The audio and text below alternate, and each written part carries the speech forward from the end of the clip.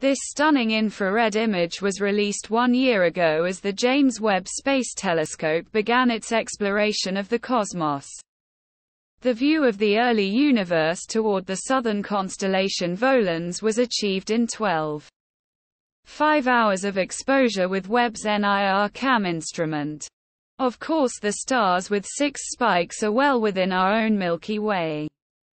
Their diffraction pattern is characteristic of Webb's 18 hexagonal mirror segments operating together as a single 6.5-meter diameter primary mirror.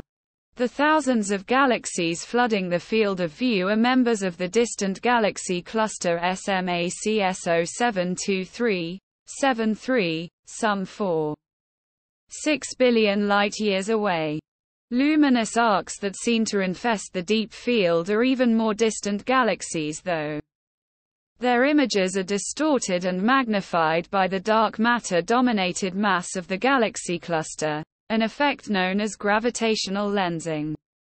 Analyzing light from 2 separate arcs below the bright spiky star, Webb's NIRISS instrument indicates the arcs are both images of the same background galaxy, and that galaxy's light took about 9.5 billion years to reach the James Webb Space Telescope.